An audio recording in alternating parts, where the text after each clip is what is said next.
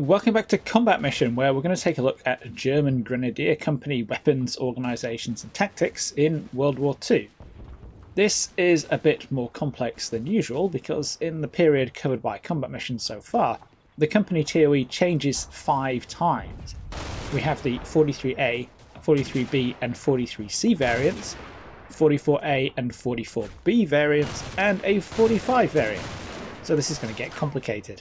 And to show it all off, I'm primarily going to be using Fortress Italy purely because it covers the entire time span. German infantry formations become available in Fortress Italy in September 1943, corresponding to the Allied invasion of mainland Italy. So the first formation available has the 43A organisation. Starting right at the bottom, individual riflemen are armed with a Kar-98K. This is a bolt-action rifle firing 7.92mm Mauser from a 5-round integral magazine, reloaded by stripper clips. While the bullets will carry a lot further, troops in game won't engage targets beyond 500 meters, and at this range the Kar-98K is only likely to be effective when massed. Individual riflemen are only going to start to be effective inside 300 meters. There are 6 riflemen in a squad, plus 4 other soldiers, the squad leader, the assistant squad leader, a machine gunner, and a rifle grenadier, for a total of 10.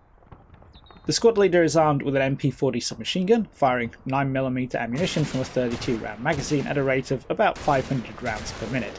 The effective range is necessarily short because it's using pistol ammunition. Troops will only engage targets inside 200 meters. On top of the SMG, the squad leader also carries a pair of binoculars. The assistant squad leader may be armed with a few different weapons, including the standard Kar-98K. He might carry the platoon's scoped Kar-98K. This has a 4x optic mounted, extending the effective range of the rifle against point targets out to about 800 meters. He might also carry a G41. This is a semi-automatic rifle, also firing 8mm Mauser, but feeding from a 10-round magazine. Historically, the G41 was not a great bit of kit and was pretty quickly superseded, but we'll get to that later. Next we have the machine gunner, who is at this point usually armed with an MG34. Again, this uses 8mm Mauser ammunition, but is fully automatic, firing at 800 to 900 rounds per minute. The MG34 is a GPMG, a general purpose machine gun, which essentially means that it can be used in multiple roles. Here it's being used in the light machine gun role, being fired from the bipod. The high rate of fire is a reaction to the reality of fleeting battlefield targets. The theory being that the more round go a target's way before they disappear, the more likely one of them is to score a hit. The machine gunner also carries a P38 pistol. This is semi-automatic, holds 8 rounds, and actually having to use it generally means things have gone very wrong somewhere. Finally, one of the riflemen has a Kar-98K equipped with the Schießbecher attachment. This is basically a holder on the end of the rifle, into which 30mm rifle grenades can be inserted. The user then loads a special cartridge into the rifle, and when this is fired, it propels the rifle grenade out of the holder towards the enemy. This allows the firing of rifle grenades out to about 280 meters, and the rifle grenadier carries 3 30mm high explosive grenades and 2 anti-tank grenades. There are a couple of issues with these. Firstly, the rifle grenades themselves are pretty small. The HE grenade can't fit that much explosive in it, so it doesn't have a large area of effect. And the AT grenade uses a heat or shaped charge warhead, which is limited by the size of the projectile. It's not incapable of penetrating Allied armour, but it can have some very disappointing post-penetration effects. Secondly, because they travel at relatively low speed and have a high angle trajectory, actually hitting things is quite difficult. Assuming 3 grenades to trial and error on target, the rifle grenadier here just doesn't really have the ammunition to really be effective. So, those are the weapons of the rifle squad. In the 43A organisation, the squad is split into 3 fire teams. An A team, with the squad leader, the rifle grenadier and a rifleman. The B team, with the assistant squad leader, the machine gunner and 2 riflemen carrying ammunition. And finally, the C team, with the remaining 3 riflemen. With this kind of organisation, we have a pretty clear setup. The B team with the machine gun forms a fire element, while the A and C teams form a 2-part manoeuvre element that can conduct its own organic firing movement if necessary. It is all about the machine gun though. This is the source of the squad's firepower. As such, it's very unevenly distributed. It's all in the hands of the machine gunner, who should be set up in the best position and kept safe, while the other members of the squad support him by feeding him ammunition and protecting his flanks. Altogether, the squad carries 1,710 rounds of 8mm Mauser, which is shared by almost all the weapons. There are also 248 rounds of 9mm, mostly carried by the squad leader for his MP40, but the machine gunner also carries a few for his backup pistol. On top of this, there are 5 rifle grenades for the Schießbecher and a total of 20 hand grenades.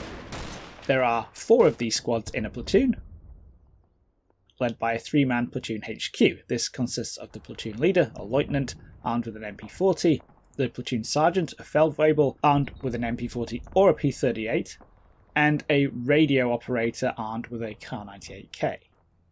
There are 3 platoons like this in a company, led by a company HQ. This is 5 men strong, a Hauptmann as company commander, and his 2 IC, both armed with MP40s, then 3 riflemen, including a radio man.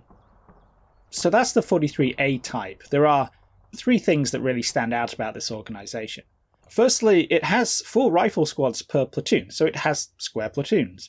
This means the platoon has more options than the more common triangular organisation. A platoon attack, for example, can be mounted with a small 1-man assault element, backed up by a large 3-squad fire support element, or that can be flipped to have a large assault element and a small fire support element, or balanced to have 2 squads attacking and 2 in support. Secondly, the company has no heavy weapons. It's a pure rifle infantry organisation. This is somewhat offset by the fact that each squad has a GPMG. Although there are no specific weapons teams in the company, it actually has 12 organic MG34s. But it does mean that to get heavy machine gun or mortar support, the company needs to be backed up by the battalion weapons company. Thirdly, the company has very anemic anti-tank firepower.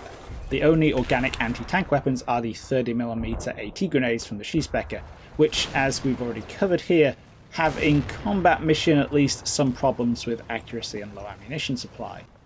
From a company perspective, we can also add limited range to that. Although there are 12 rifle grenadiers in the company, the short 280 m maximum range means it's difficult for them to mutually support one another, which makes for an interesting comparison to the machine guns, which can. So armoured vehicles, and especially tanks, are not something that the 43A company is well equipped to deal with. If it's likely to face those threats, it really needs backup from other sources. It needs anti-tank guns, friendly tanks, assault guns, or tank destroyers attached. The 43A organisation is available up until the end of 1943, but the 43B variant becomes available in November 43. This features a couple of significant changes. Going back down to the rifle squad, this has been reorganised. Its strength has been reduced from 10 soldiers to 9, dropping a rifleman, and it's now organised into 2 fire teams instead of 3. This doesn't really change the general tactical handling of the squad. It's still built around the machine gun, but in combat mission terms, not having the C team means a little bit of flexibility is gone. In the attack now, for example, the assault element is a single block instead of 2, so it can't perform its own fire and movement under the protection of the machine gun. However, the effectiveness of fire and movement when conducted by 5 bolt-action rifles and a single submachine gun, compared to the fire of something like an MG34, is pretty questionable, so it might not actually be that much of a loss. Speaking of machine guns, by this time the MG42 is starting to crop up in both 43A and 43B organisations. This is essentially a development of the MG34 designed for mass production. The fire rate has increased up to 1,200 rounds a minute, but it otherwise functions exactly the same as far as we're concerned. Each platoon has also lost an entire squad, so that the square organisation is gone and platoons have 3 squads instead of 4. This effectively reduces the strength of the platoon by 25%. There's also been a slight change in the platoon HQ organisation. The assistant platoon leader is now gone, and 2 riflemen have been added in, so the HQ now has a strength of 4. One of these new soldiers carries a new weapon, the Panzerfaust. In particular, either a Panzerfaust 30 or a Panzerfaust 30K for Klein or small. The Panzerfaust is a single-shot anti-tank weapon, functionally a recoilless rifle with a shaped charge warhead.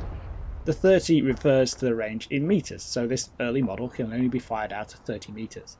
It has a pretty steep ballistic arc to its trajectory, so it's not the easiest thing to aim, but it hits hard. Shape charge explosives work by inverting a copper cone to form a jet. The bigger the diameter of the cone, the more penetration you get.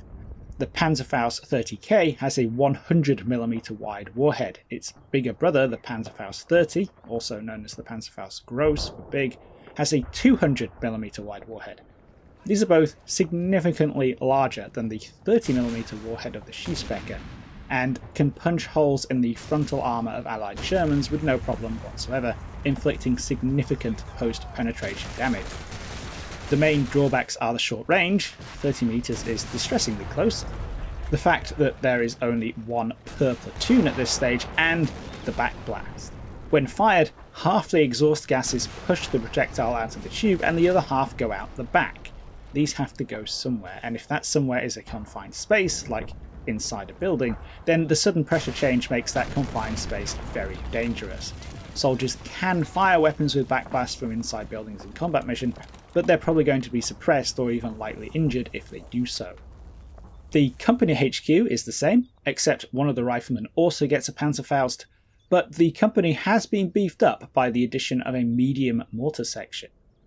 This consists of a 3-man section HQ, an Unterfeldwebel or junior sergeant with an MP14 binoculars, and 2 riflemen plus 2 mortar teams.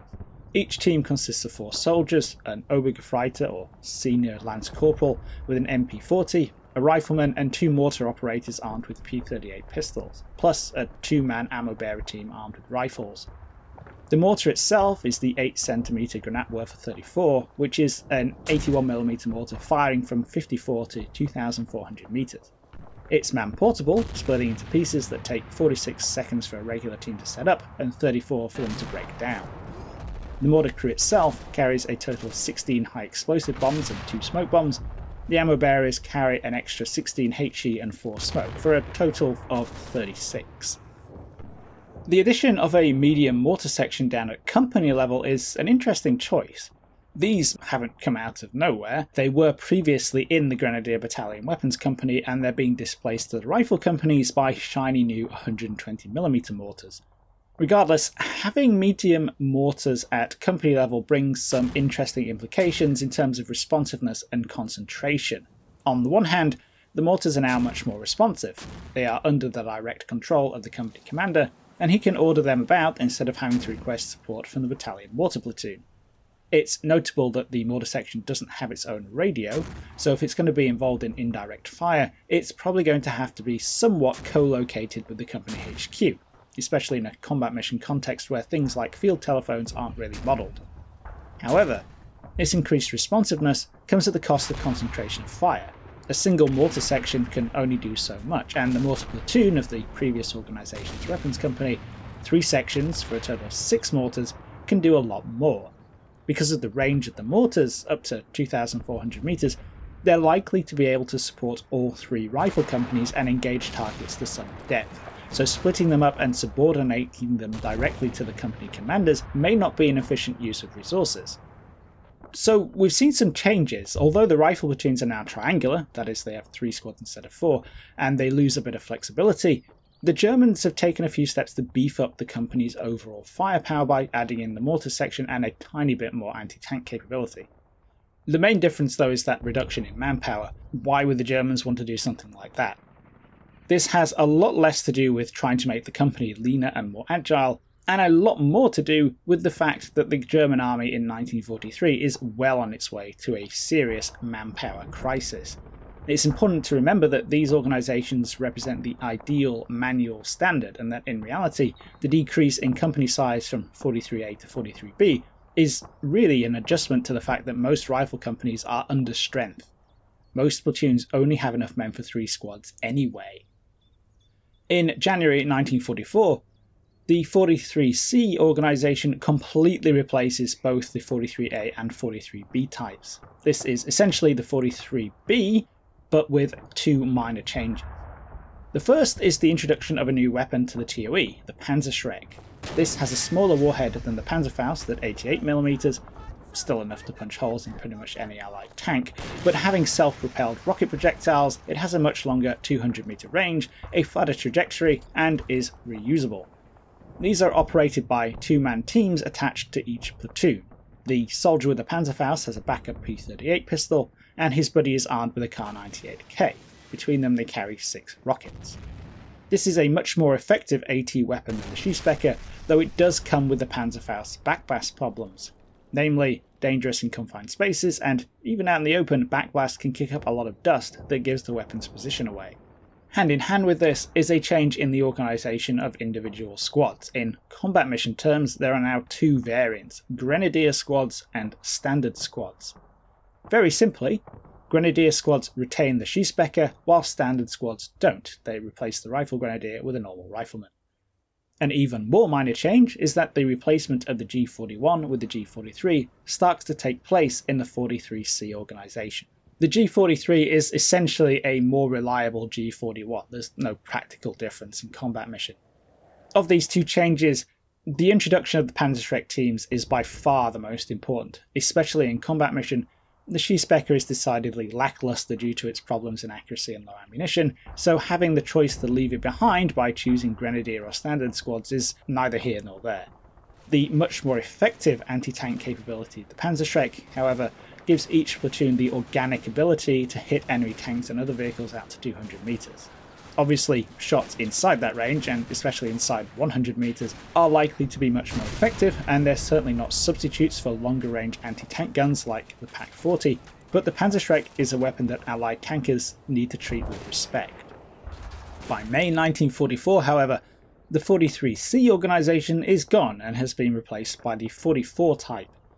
Again, this mostly involves minor changes. The biggest of these is that the mortar section is now out and has been replaced by a heavy machine gun section. This is armed with MG34s or MG42s, which can be fired from the bipod like those in the rifle squads, but can also be deployed on tripods. These are quicker to set up and pack down than the mortars at 10 and 14 seconds respectively, and the stability of the tripod allows them to fire out to 2,000 meters. Spotting a target and putting effective fire on it at that kind of range is pretty optimistic, but the stability also obviously helps in a more sustained fire role for closer engagements. The machine gun itself is operated by a machine gunner with a backup pistol, the team is led by an NCO with an MP40, and there are 4 additional men with rifles. These are primarily there to carry ammunition. Overall, the team carries 2,510 rounds of 8mm Mauser. As 1944 progresses, new weapons start to appear and the availability of certain weapons increases.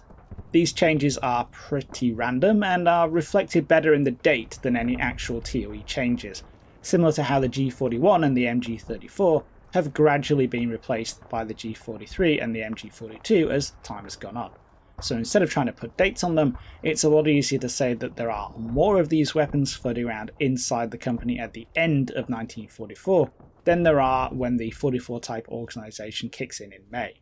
There are 2 weapons in question here, the MP44 and the Panzerfaust 60. The MP44 is the famous Sturmgewehr, the first assault rifle. This fires a cut down 8mm Mauser cartridge, 7.92mm Kurz, which basically preserves the performance of the 8mm Mauser round inside 500 meters, a more realistic maximum range for infantry small arms, but with decreased recoil, allowing the weapon to be controllable in fully automatic fire. Or in other words, the MP44 can function as a rifle at longer ranges and a submachine gun at closer ranges, which is really helpful. Infantry squads now no longer need to balance long and short range firepower by finding the right mix of ammunition incompatible weapons. They can all have assault rifles. Unfortunately for Germany, they never come close to replacing either the Kar-98K or the MP40 with the MP44 before the war is over. So instead of actually making the entire squad ammunition compatible, all this does is introduce a 3rd type of ammunition instead and makes the problem worse. The second weapon is the Panzerfaust 60. This is almost self-explanatory. It's the Panzerfaust 30, but with double the range at 60 meters.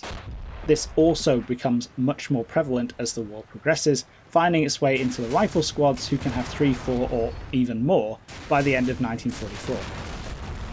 To jazz things up, because this isn't complicated enough, there is also a 44B type. This is only present in combat mission Red Thunder on the Eastern Front from July 1944 onwards. So it's not in Battle for Normandy, Final Blitzkrieg or Fortress Italy, these just have a Type 44 organisation.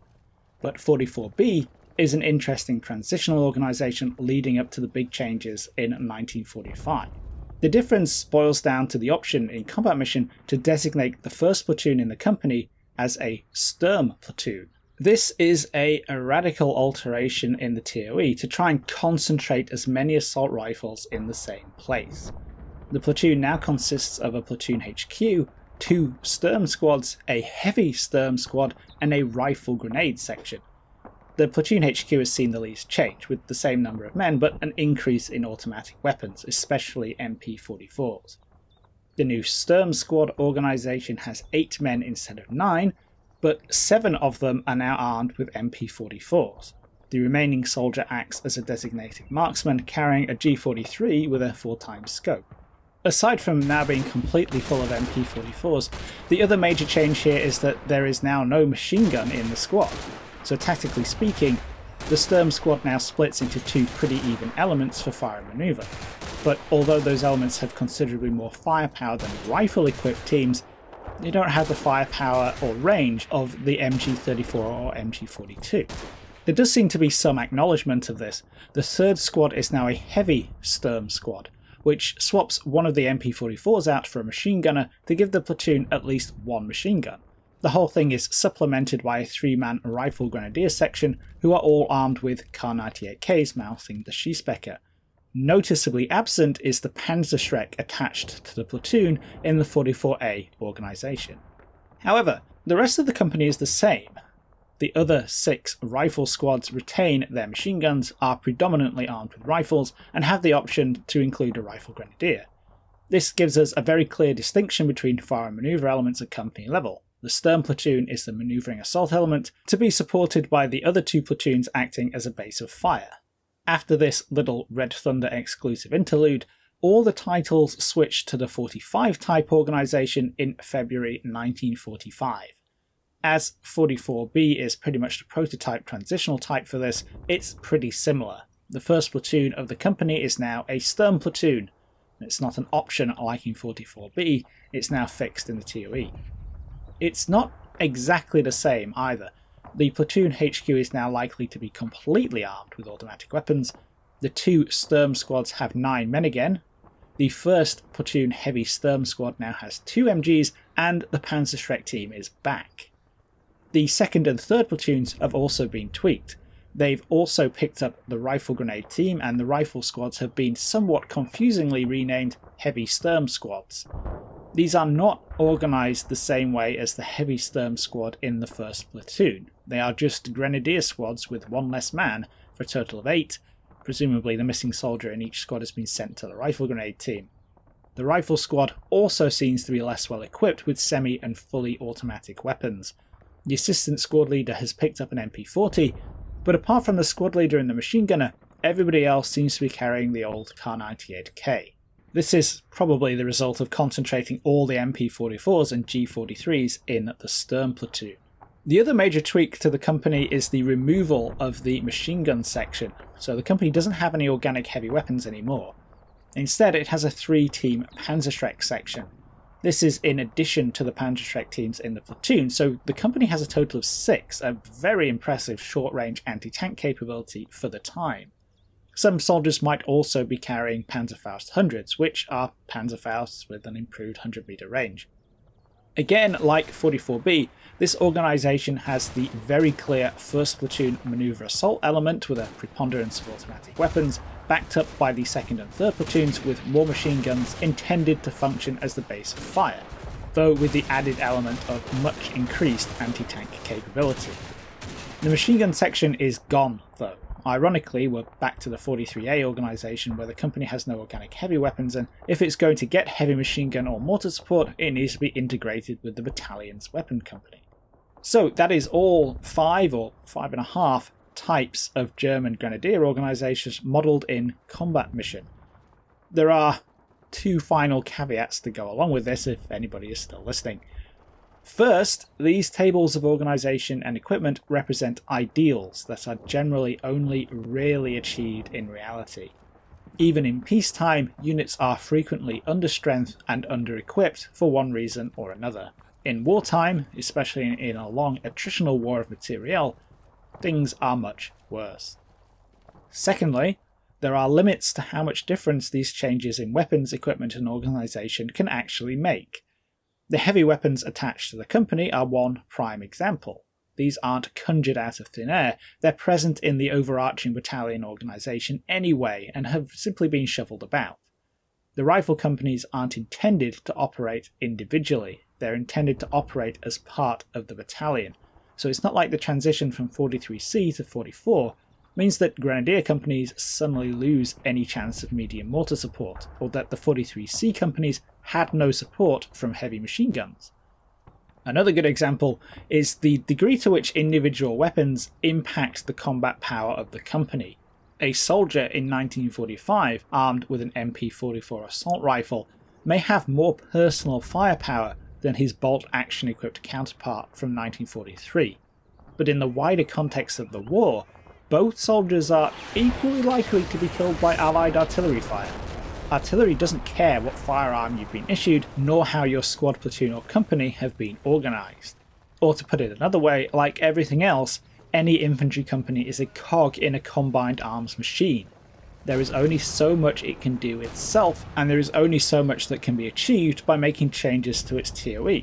It's noticeable that the company organisation with the most firepower down at platoon level, the 45 organisation, is the one in use when the prospects for German military victory are completely non-existent.